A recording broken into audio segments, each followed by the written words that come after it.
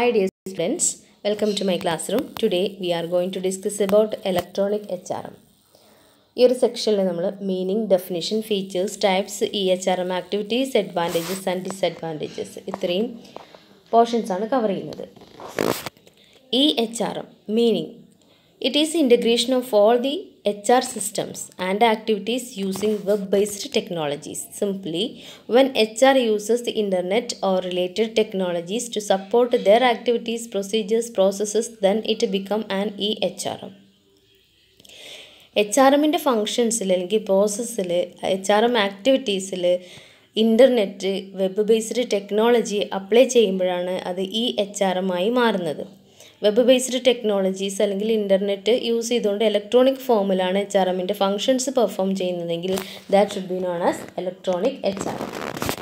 Definition according to Ruel, Bondarouk and Loosie 2004 അദ്ദേഹം provide ചെയ്തിട്ടുള്ള മൂന്ന് പേര് പ്രൊവൈഡ് ചെയ്തിട്ടുള്ള ഡെഫിനിഷനാണ് E-HRM is a way of implementing HR strategies, policies and practices in the organization through a conscious and directed support of and or with the full use of web technology based channels. Fully web based technology channels use ചെയ്തുകൊണ്ട് വളരെ conscious ആയിട്ട് അല്ലെങ്കിൽ എന്താ പറയുക HRMൻ്റെ സ്ട്രാറ്റജീസും പോളിസീസും പ്രാക്ടീസസും ഒക്കെ ഇത് ഉപയോഗിച്ചുകൊണ്ട് ഇതിലൂടെ ഇംപ്ലിമെൻറ്റ് ചെയ്യുമ്പോഴാണ് അതെന്തായി മാറുന്നത് E-HRM ആയിട്ട് മാറുന്നത്. അങ്ങനെ ആ ഒരു പ്രോസസ്സിനെയാണ് E-HRM എന്ന് പറയുന്നത്. അപ്പോൾ E-HRMലൂടെ കാര്യങ്ങൾ സ്ട്രാറ്റജീസ് പോളിസീസൊക്കെ ഇംപ്ലിമെൻറ്റ് ചെയ്യുന്ന വേ എന്ന് പറയുന്നത് ഏതാണ്? Fully based on technology. Features. It is a way of implementing HRM strategies, policies, practices in an organization. ഒരു ഓർഗനൈസേഷനിൽ HRMൻ്റെ പ്രാക്ടീസസ്, സ്ട്രാറ്റജീസ്, പോളിസീസ് ഒക്കെ ഇംപ്ലിമെൻറ്റ് ചെയ്യുന്ന ഒരു വേ ആണ്. ആ വേ എന്ന് പറയുന്നത് ഇലക്ട്രോണിക് ഫോമിലാണെന്ന് മാത്രം. ആ ഒരു വേ ആണ് E-HRM. And it create standardisation. ഇത് കുറച്ചുകൂടി സ്റ്റാൻഡർഡൈസേഷൻ ക്രിയേറ്റ് ചെയ്യുന്നു പറയുമ്പോൾ എല്ലാ ആക്ടിവിറ്റീസും കുറച്ചുകൂടി സ്റ്റാൻഡേർഡ് ഫോമിലേക്ക് മാറുകയാണ്. It helps to increase efficiency. Speed up ചെയ്യും. ഒരുപാട് ആക്ടിവിറ്റീസ് ഒരേ ടൈമിൽ ചെയ്യാൻ പറ്റും. അതുകൊണ്ട് തന്നെ it helps to increase efficiency. Accurate ആയിട്ട് ഡാറ്റ എൻട്രി ചെയ്ത് കഴിഞ്ഞാൽ ആക്യുറേറ്റ് ആയിട്ടുള്ള റിസൾട്ട് കിട്ടും. കുറച്ചുകൂടെ ആഡ്യൂക്കേറ്റ് ആയിട്ടുള്ള ഇൻഫർമേഷൻസ് പ്രൊവൈഡ് ചെയ്യാൻ സാധിക്കും. It helps business to reduce HR staff. HR സ്റ്റാഫിനെ കുറയ്ക്കാൻ പറ്റും. കാരണം ഇലക്ട്രോണിക് ഫോമിൽ കാര്യങ്ങളൊക്കെ ചെയ്യുമ്പോൾ സ്റ്റാഫിൻ്റെ നമ്പർ കുറയ്ക്കാൻ പറ്റും. It helps to increase the value of കമ്പനിയുടെ വാല്യൂ ഇൻക്രീസ് ചെയ്യാൻ പറ്റും ഫുള്ളി ടെക്നോളജി ബേസ്ഡ് ആകുമ്പോൾ. It will contribute to competitive advantage of the ഫേമിന് മറ്റുള്ളവരിൽ നിന്ന് വ്യത്യസ്തമായിട്ട് കോമ്പറ്റീറ്റീവായിട്ടുള്ള അഡ്വാൻറ്റേജ് കോൺട്രിബ്യൂട്ട് ചെയ്യാനായിട്ട് സാധിക്കും. It provide quality of HR സർവീസസിന് കുറച്ചുകൂടി ക്വാളിറ്റി എൻഷുർ ചെയ്യാൻ കൂട്ടാൻ സാധിക്കും. നല്ല ക്വാളിറ്റി സർവീസസ് ഇതിലൂടെ പ്രൊവൈഡ് ചെയ്യാൻ സഹായിക്കും. സ്പീഡപ്പായിട്ട് ക്വിക്ക് ഡിസിഷൻ മേക്കിംഗ്, ക്വിക്കായിട്ട് കമ്മ്യൂണിക്കേറ്റ് ചെയ്യാൻ പറ്റും. എല്ലാ HR ഫങ്ഷൻസും വളരെ സ്മൂത്തായിട്ട് അഡ്യൂക്കേറ്റ് ആയിട്ട് ചെയ്യാനായിട്ട് സാധിക്കും. It helps to increase overall speed of HR operations. HR operations സ്പീഡപ്പായിട്ട് ഓവറോളായിട്ട് എല്ലാ ഓപ്പറേഷൻസും സ്പീഡപ്പായിട്ട് ചെയ്യാനായിട്ട് ഇതിലൂടെ സാധിക്കാറുണ്ട്. അപ്പോൾ ഇത്രയാണ് E-HRMൻ്റെ features. Next types of E-HRM. First one, operational E-HRM, relational E-HRM, and third one, transformational E-HRM. What is operational E-HRM? It is related to administrative function of HR department. It concerns the basic HR activities in the administrative area. Administrative areaയിൽ വരുന്ന basic ആയിട്ടുള്ള activities, administrative functions, operative functions ആയിട്ട് വരും അല്ലേ. അങ്ങനെ ഈ administrative functions electronic ഫോമിലൂടെ ചെയ്യുമ്പോൾ that means operational E-HRM. Relational E-HRM. It is related to advanced HRM activities. It is mainly related to recruiting, selecting new personnel, training, performance management, appraisal and rewards. Relational HRMൽ electronic HRMൽ വരുന്നത് recruitment, selection process, അത് പുതിയ എംപ്ലോയീസിന് എടുക്കുന്ന recruiting process, selection process, training, performance, അതുപോലെ performance appraisal, rewards, ഇതെല്ലാം ഇതിലൂടെ apply ചെയ്യുകയാണ്. Electronic ഫോമിലൂടെ technology based ആയിട്ട് ചെയ്യുമ്പോൾ that included in relational E-HRM. Next one, transformational E-HRM. It is concerned with strategic HR activities such as knowledge management, strategic competence management. ഇതിനകത്ത് വരുന്നത് knowledge management, അതുപോലെ കുറച്ചുകൂടി advanced ആയിട്ട് സ്ട്രാറ്റജിക് കോമ്പിറ്റൻസ് മാനേജ്മെൻറ്റ് ആയിട്ടുള്ള related ആയിട്ടുള്ള HR activities ഇതുപയോഗിച്ചിട്ട് ചെയ്യുകയാണ്, technology ഉപയോഗിച്ചിട്ട് ചെയ്യുകയാണ്. അപ്പോൾ 3 കാറ്റഗറി ആയിട്ടാണ്. Day to day operations operational HRMൽ വരും. റിലേഷണൽ കുറച്ചുകൂടെ അഡ്വാൻസ് ആയിട്ടുള്ള extra functions recruitment selection performance appraisal പോലെയുള്ളത് റിലേഷണലിൽ വരും. കുറച്ചുകൂടെ അഡ്വാൻസ്ഡ് ആയിട്ടുള്ള സ്ട്രാറ്റജിക് ഫോമിലുള്ള ആക്ടിവിറ്റീസ് ട്രാൻസ്ഫോർമേഷണൽ E-HRMലും വരും. Okay.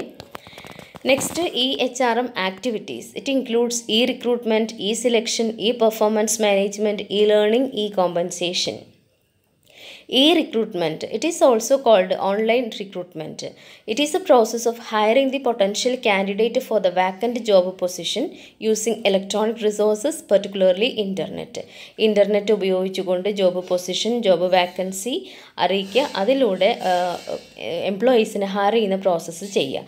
That is E-recruitment. It is a process of using the internet to actively seek out and recruit efficient candidate for an enterprise. ഒരു സ്ഥാപനത്തിന് വേണ്ടി ഉള്ള എംപ്ലോയീസിനെ അന്വേഷിച്ച് കണ്ടെത്തുന്ന ഒരു പ്രോസസ്സാണ് ഏത് E-recruitment. അത് ചെയ്യുന്നത് എങ്ങനെയാണ്? ഓൺലൈനായിട്ട് ഇൻ്റർനെറ്റ് ഉപയോഗിച്ചുകൊണ്ട്. E-selection. The main purpose of E-selection is to make maximum utilization of human capital at reduced cost and in less time. കുറഞ്ഞ സമയം കൊണ്ട് വളരെ എഫിഷ്യൻ്റ് ആയിട്ടുള്ള എംപ്ലോയീസിനെ കുറഞ്ഞ ചിലവിൽ റിക്രൂട്ട് ചെയ്യാൻ പറ്റുന്ന, സെലക്ട് ചെയ്യാൻ പറ്റുന്ന പ്രോസസ്സാണ് സെലക്ഷൻ പ്രോസസ്സ് വരുന്നത്. ഇലക്ട്രോണിക് ഫോമിലാവുമ്പോൾ ഒരുപാട് ഏരിയ ഒരു ഡിഫിക്കൾട്ടല്ല. ഏത് ഏരിയയിൽ നിന്നുള്ള എംപ്ലോയീസിനെയും എന്ത് ചെയ്യാൻ പറ്റും? സെലക്ട് ചെയ്യാനായിട്ട് സാധിക്കും. അവരുടെ സെലക്ഷൻ പ്രോസസ്സൊക്കെ ഓൺലൈനായിട്ട് നടത്തും. അങ്ങനെ ഹ്യൂമൻ ക്യാപിറ്റലിനെ മാക്സിമം യൂട്ടിലൈസ് ചെയ്യാൻ ഇതിലൂടെ സാധിക്കും. കോസ്റ്റ് കുറച്ചുകൊണ്ട്, സമയം കുറച്ചെടുത്തുകൊണ്ട് തന്നെ ഓൺലൈൻ സർവീസസിലൂടെ സാധിക്കും. E-performance management. It is a web-based tool has been designed to make the performance reviews easier than ever. Nowadays, many companies are using web-based technology to measure the performance of employees. ഇന്നത്തെ കാലത്ത് എംപ്ലോയീസിൻ്റെ performance measure ചെയ്യാൻ web-based ആയിട്ടുള്ള ടെക്നോളജിയാണ് അധിക കമ്പനികളും use ചെയ്യുന്നത്. Okay. അപ്പോൾ എംപ്ലോയീസിനെ evaluate ചെയ്യാൻ, അവരുടെ പെർഫോമൻസ് മാനേജ് ചെയ്യാൻ, ഇവാലുവേറ്റ് ചെയ്യാനും വെബ് ബേസ്ഡ് ടെക്നോളജി യൂസ് ചെയ്യുന്നുണ്ട്, ഡിസൈൻ ചെയ്ത് യൂസ് ചെയ്യുന്നുണ്ട്. E-learning. E-learning എന്ന് പറയുമ്പോൾ E-learningൽ ലേണിംഗ് പ്രോസസ്സിൽ ഇലക്ട്രോണിക് ഡിവൈസസ് ടെക്നോളജീസ് യൂസ് ചെയ്യുക. It is related to the use of internet to provide training and development programs for the workforce. വർക്ക്ഫോഴ്സിന് കൊടുക്കുന്ന training and developmental programmes ഒക്കെ ഓൺലൈനായിട്ട് പ്രൊവൈഡ് ചെയ്യുക. Many firms use internet to deliver the computer based training programmes. പല ഫേമുകളും computer based training programmes അവരുടെ എംപ്ലോയീസിന് provide ചെയ്യുന്നു. It includes numerous media that deliver text, audio, images, animation etcetera. ഇതിന് പല മീഡിയാസിലൂടെയും പല രീതിയിലും പ്രൊവൈഡ് ചെയ്യാറുണ്ട്. ടെക്സ്റ്റ് ഉപയോഗിച്ച്, ഓഡിയോ യൂസ് ചെയ്ത്, ഇമേജസ്, വീഡിയോസ്, ആനിമേഷൻസ് ഒക്കെ ഉപയോഗിച്ചുകൊണ്ട് ഈ ലേണിംഗ് പ്രോസസ്സ് എംപ്ലോയീസിന് വേണ്ടി ചെയ്യാറുണ്ട്. അപ്പോൾ ഇന്നത്തെ കാലത്ത് വളരെ പ്രാക്ടിക്കലായിട്ട് അല്ലെങ്കിൽ വളരെ കൂടുതലായിട്ട് ചെയ്യുന്നുണ്ട്. ദാറ്റ് മീൻസ് ഈ ലേണിംഗ് എന്ന് പറയുമ്പോൾ ഇന്ന് ഒരു മിക്ക സ്ഥാപനങ്ങളിലും എങ്ങനെയാണ്, ഈ ഒരു പാൻഡമിക് സിറ്റുവേഷനിൽ ഓൺലൈനായിട്ടാണ് ഫേമിന് വേണ്ട സർവീസസ് പ്രൊവൈഡ് ചെയ്യുന്നത്. അപ്പോൾ അവിടെയുള്ള എംപ്ലോയീസിന് ഓൺലൈനായിട്ട് ഒരുപാട് training and developmental programmes provide ചെയ്യുന്നുണ്ട്. ഇൻ്റർനെറ്റ് ഉപയോഗിച്ചുകൊണ്ട് ഇതുപോലെയുള്ള ടെക്സ്റ്റുകളും വീഡിയോകളും അതുപോലെ ഇൻട്രാക്ഷൻസും ഓൺലൈനായിട്ടുള്ള ഇൻട്രാക്ഷൻസിലൂടെയൊക്കെ ഒരുപാട് ട്രെയിനിങ് പ്രോഗ്രാംസ് എംപ്ലോയീസിന് പ്രൊവൈഡ് ചെയ്യാൻ സാധിക്കുന്നുണ്ട്. And E-compensation. It can provide HR managers with the ability to effectively adapt to compensation system to meet current challenges to manage and maintain all aspects of equity in pay plan design. ഈ compensation എന്ന് പറയുമ്പോൾ electronic ഫോമിൽ compensation provide ചെയ്യുമ്പോൾ electronic ഫോമിൽ compensation provide ചെയ്യാം. ഇവിടെ ഓൺലൈനായിട്ട് services provide ചെയ്യുമ്പോൾ അവർക്ക് ഇലക്ട്രോണിക് ഡിവൈസസ് വഴി എന്ത് ചെയ്യും? കോമ്പൻസേഷനും പ്രൊവൈഡ് ചെയ്യും. അപ്പോൾ കോമ്പൻസേഷൻ പ്രൊവൈഡ് ചെയ്യാനും ഇലക്ട്രോണിക് വേസിലൂടെ മാനേജേഴ്സ് ശ്രദ്ധിക്കുകയാണ്. ഇന്നത്തെ ചാലഞ്ചസ് മീറ്റ് ചെയ്തുകൊണ്ട് അതൊന്നും ഒരു പ്രശ്നമല്ല എന്നുള്ള രീതിയിൽ ആ ചാലഞ്ചിനെ ഏറ്റെടുത്തുകൊണ്ട് വളരെ സ്മൂത്തായിട്ട് സ്പീഡപ്പായിട്ട് അവർക്ക് കോമ്പൻസേറ്റ് ചെയ്യാൻ സാധിക്കാറുണ്ട്. അപ്പോൾ ഇതാണ് ഈ compensation. Next advantages of E-HRM. E-HRMൻ്റെ advantage എന്തൊക്കെയാണെന്ന് നമുക്ക് നോക്കാം. It helps to improve quality services, അല്ലേ? ക്വാളിറ്റി സർവീസസ് പ്രൊവൈഡ് ചെയ്യാനായിട്ട് സാധിക്കും. കുറച്ചുകൂടെ എല്ലാ സർവീസസും പ്രൊവൈഡ് ചെയ്യുന്ന സർവീസസിനൊക്കെ ക്വാളിറ്റി എൻഷുർ ചെയ്യാൻ പറ്റും, കൂട്ടാനായിട്ട് സാധിക്കും. It helps to ensure efficient services. വളരെ ക്വിക്കായിട്ട് സർവീസസ് പ്രൊവൈഡ് ചെയ്യാൻ പറ്റും, ഡിലേ വരുന്നില്ല. അതുകൊണ്ട് തന്നെ എഫിഷ്യൻ്റ് ആയിട്ടുള്ള സർവീസസ് ഉറപ്പുവരുത്താൻ സാധിക്കും. It helps to make HR function in less time. വളരെ ചുരുങ്ങിയ സമയം കൊണ്ട് HR ഫങ്ഷൻസ് ചെയ്തെടുക്കാൻ സഹായിക്കുന്നുണ്ട്. It helps to make report analyse data in quick. Electronic വേസിലൂടെ ആകുമ്പോൾ റിപ്പോർട്ട്സും അനാലിസിസൊക്കെ ഓട്ടോമാറ്റിക്കായിട്ട് കുറേ കാര്യങ്ങൾ ചെയ്യാൻ പറ്റും. ഓക്കെ, അപ്പോൾ അതുകൊണ്ട് തന്നെ റിപ്പോർട്ട്സ് ഉണ്ടാക്കാനും ഡാറ്റ അനലൈസ് ചെയ്യാനും വളരെ ഈസി ആയിട്ട് സാധിക്കാറുണ്ട്. ദിവസങ്ങളോളം എടുത്ത് ചെയ്യുന്ന ഒരു വർക്ക് വിത്തിൻ അവേഴ്സ്, വിത്തിൻ മിനിറ്റ്സിൻ്റെ ഉള്ളിൽ എന്ത് ചെയ്യാൻ പറ്റും? ഫൈനലൈസ് ചെയ്ത് സെൻഡ് ചെയ്യാനായിട്ട് സാധിക്കും.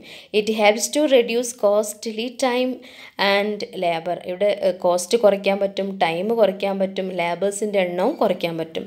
കുറച്ച് ലേബേഴ്സിനെ വെച്ച് വർക്ക് ചെയ്യാനായിട്ട് സാധിക്കും. ഒരുപാട് ലേബേഴ്സ് ചെയ്യുന്ന വർക്ക് ടെക്നോളജി ഉപയോഗിച്ചുകൊണ്ട് വിത്തിൻ സെക്കൻഡ്സ് കൊണ്ട് എന്ത് ചെയ്യാൻ പറ്റും? ചെയ്ത് തീർക്കാനായിട്ട് സാധിക്കും. It helps to increase accuracy. Entry ചെയ്യുന്ന ഡാറ്റ ആക്യുറേറ്റ് ആണെങ്കിൽ കിട്ടുന്ന റിസൾട്ടും ആക്യുറേറ്റ് ആയിരിക്കും. Then disadvantages of electronic HRM. It involve high implementation cost. Initial സ്റ്റേജിൽ വരുന്ന കോസ്റ്റാണ് ഇതിൽ ഏറ്റവും വലിയ പ്രശ്നം എന്ന് പറയുന്നത്. ടെക്നോളജി ഇംപ്ലിമെൻറ്റ് ചെയ്യാൻ ഒരുപാട് ഇൻഫ്രാസ്ട്രക്ചർ ഫെസിലിറ്റീസിൽ ചേഞ്ചസ് വരുത്തേണ്ടി വരും. അതുപോലെ ടെക്നോളജി അഡോപ്റ്റ് ചെയ്യുമ്പോൾ അതിനുള്ള ഡിവൈസസ് ഇൻസ്റ്റാൾ ചെയ്യേണ്ടി വരും.